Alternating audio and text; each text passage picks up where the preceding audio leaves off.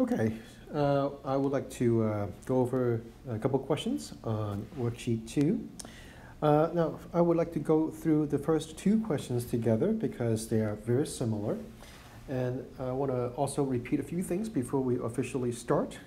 When we do all these questions, like I said, you have to see 2 steps ahead of time in order for you to know what the next step is.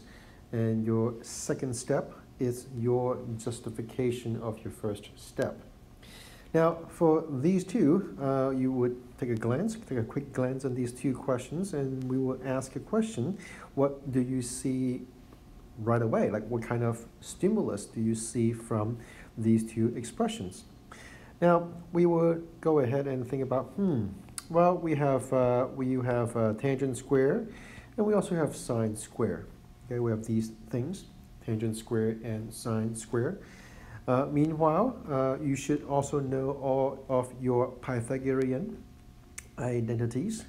Okay, and for time's sake, I'm not going to write those out. You should have it with you on your notes. So now I'm going to go through the thought process here. Now, there are many things you can think of. You can think about, well, can I just go ahead and change tangent square to, say, secant square minus 1? I mean, it's possible, okay? You can ask the question of, can I just go ahead and change the sine square x to 1 minus cosine x? Well, that's also possible. So what you can see here is that there are lots of different possibilities. You may even ask, can I just change the tangent square x to sine square x over cosine square x? That's also possible. So that's why you have to think 2 steps ahead, and at this moment we will refrain from writing anything down, because if we do write anything down, then we may get stuck very easily. So what we want to do is to think about what the next step is, and the next step could actually help us out. Now, to make things even more explicit, I'm going to say this out too. What makes this topic somewhat challenging for some students is that you actually have to think about all the old algebra skills. And for one, factoring. And you have to look at this expression right here, and you think of all the possible moves. And we always start from the easiest. Okay, now, I mean, you can change all those squares to something else, but let's start from the easiest. Well, the easiest is that I hope that you see the tangent square x twice. And if you do, then you can think about tangent square x being factored out. And now this should happen, this particular step, the one that I just wrote down, it should happen in your mental math. And because you see something like this, and you also see that this is something else. What is this? This is, well, 1 minus sine square x, that it's equal to cosine square x, okay?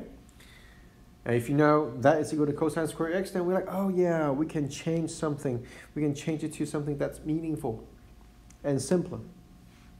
Now, and then the question that we always ask is that, well, are we done? Are we done yet? Well, then we got to think about, is there anything else we can simplify? Is there anything else we can cancel? Is there anything we can do so that we can write fewer strokes at the end? And we say, well, if you can imagine what tangent square is, or tangent square x is, well, that's equal to sine square x over cosine square x. And then you have cosine square x being multiplied, and then now you can see how the cosine square x are canceled out. So at the very end, our answer is simply sine square x. Okay, so we can actually reduce it to just sine square x. Okay, simple. But you can only see the simplicity of this if you're able to handle the mental math, if you can handle the thinking of possibilities. Now, for number 2, it's very similar. We'll say, well, take out the sine square x, because if you take out the sine square x, I hope you see something. I hope you see the parentheses, okay, secant square x minus 1, and that is equal to tangent square x. So if you cannot see secant square x minus 1 is equal to tangent square x, then you know your weakness. Your weakness is probably the you're not being fluent with all those identities, and you need to work harder on it. And now we say, well, is there anything else we can do? Is there anything else we can do? I mean, we could possibly change tangent square x to sine square x over cosine square x, but that doesn't help us cancel out anything. So we'll say, well, if that's the case, well, this is it. This is our end product.